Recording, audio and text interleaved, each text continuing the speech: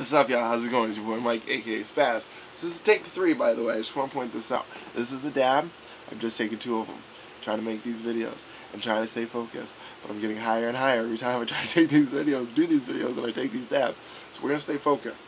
This dab is for when we are done. So we're gonna set this right over here. We're not even gonna fucking touch it. We ain't gonna look at it. I might look at it, but you can't look at it. All right. So this episode is about spider mites and how to take care of them. If anybody watches my things, my bedroom wake and bake, I have talked about it many times, how I still have spider mites, how I still put one application of this neem oil and I forget about it because like pretty much they're gone, and then they come back a week, 2 weeks later, and then, you know, minorly, and they build up.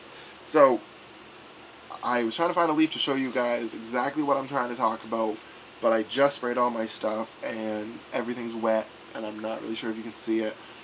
So I just went and found one off a normal one that I haven't done yet, and we're just going to quickly talk about it, and I'm going to explain what to look for, what to use, how to take care of it.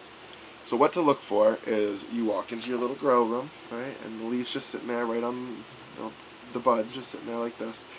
And you go over and you look at it and you notice that there's some white dots all starting to, like, you know, build up, and they're weird. They're just little tiny white dots all along, like, you know, all along your leaf. Or, say it's really humid, warm, and you don't have like a oscillating fan going. There's not a lot of like natural defense going in your tent. You might notice in a couple days that there's webs forming back and forth in between the leaves and a lot of white dots. That means you have spider mites. It sucks. I really wish I had one to show you because I always have them, but I don't. So it really sucks. So what you want to do is you want to use some water right away. If you don't have anything, use some water. Or if you have small plants, just sit there and wipe them because you want to get them all off. You don't want to set it aside and I'm going to get to it because they're getting to it right now and they're going to fucking get to it before you get to it. Now, like I said, I mean, I always have them, but they're never a problem because I have this garden safe stuff that is amazing. And I almost feel like, oh, I did it. I don't need to do it again. And I had an abundance of plants, so I would be lazy. Now, it's been a couple months. It's all going down. Everything's back to where I'm supposed to be. Like, this is exactly where I wanted to be when I started growing. Now, 3 or 4 years later. Almost 5 years later, actually.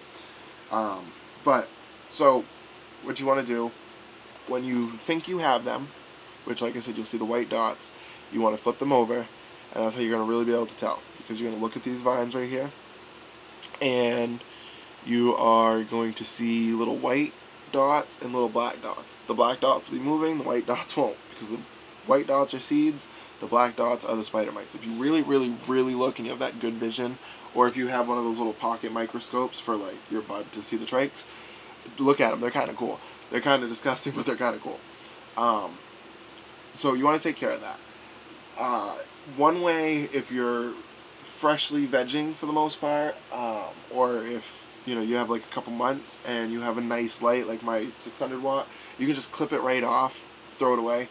That'll help take care of it, but there's still risk of your other leaves, the smaller ones that you're not going to clip off, because like, your big ones that, and then you have a bunch of little small ones that are going to come right back.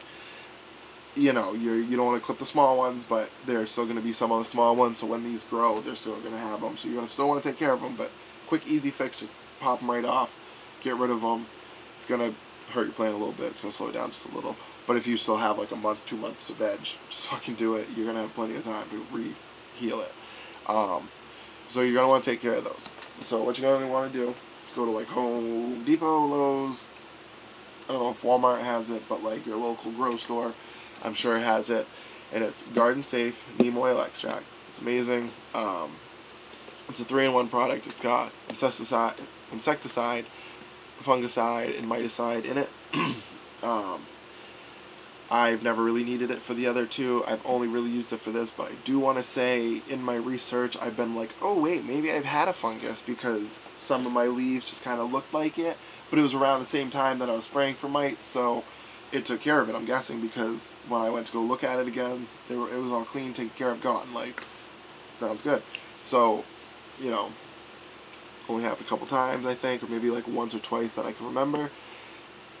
Great product. It's organic. For organic growing, you can use it right up to harvest. I think it's like $8, maybe even if it's 10, it's fucking well worth it.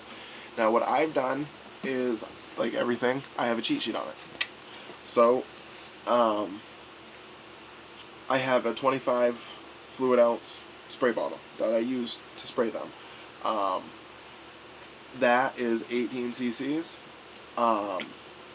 Now, this stuff's great, and you don't want to waste it, so you don't want to make too much. If you're only going to spray for like 2-3 plants, you really only need half a gallon, or maybe even a spray bottle full, which is almost like a quarter of a gallon. But I actually went through a gallon today, but I only mix half a gallon at a time, because once you use it, you can't have it sit and use it again unless you're literally going to be using it a couple minutes later. Like, don't want to let it sit because it'll go bad. It's not good.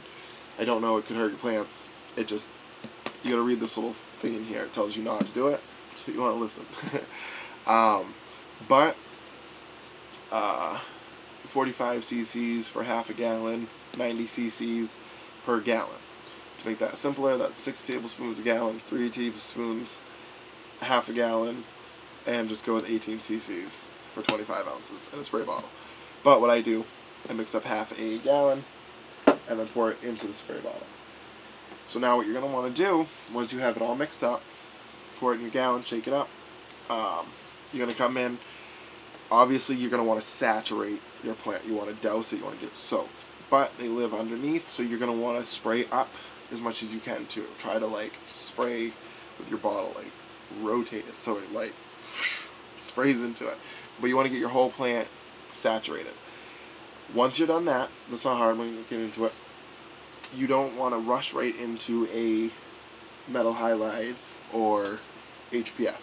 The reason I say that is because the little water droplets that form on your leaves when you're spraying are going to act as a magnifying glass, and they'll burn your leaves, add stress to your plant. You don't want to do that. So what you do, I think mine's been sitting out there for 15 minutes now. I'm going to go check on them, but I want them dry. You just leave them out to dry. I did my flower, and as I was doing it, my lights clicked off, so I went, okay, and I brought them right in soaking wet, because they're going to sit there for 12 hours and dry. That's fine, like, that's perfect. As where my HPS is, I mean my metal halide, it's on, it's glowing, it's great, bright, beautiful, but I don't want to put the wet plants underneath. So the T5 and CFL, I've never had a problem, and I've done it right in with it, never had a problem, I will say that, but still be careful. You don't want to dry them, but you want to let them dry naturally. Always do 2-3 applications. Don't just assume they're done, or you're going to be dealing with them for months, and I mean months. Like I said, get an oscillating fan, get that natural defense.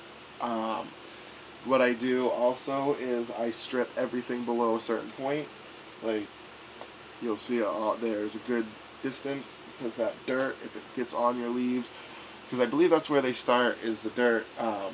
Like when I'm doing transplanting clones and they're too small and they kind of like touch on it and it gets that dirt, and then they start growing that dirt.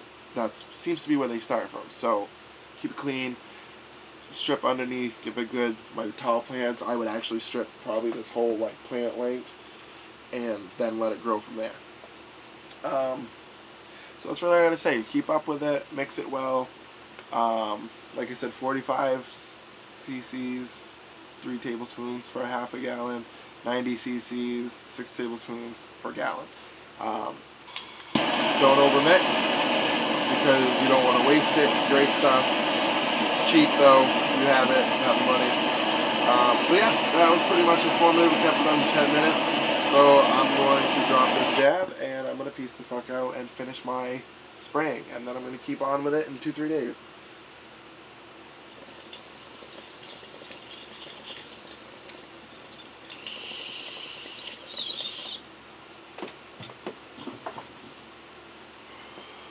Hope y'all learned something. Peace, Bob, polka dots. Stay high, stay medicated, and stay positive.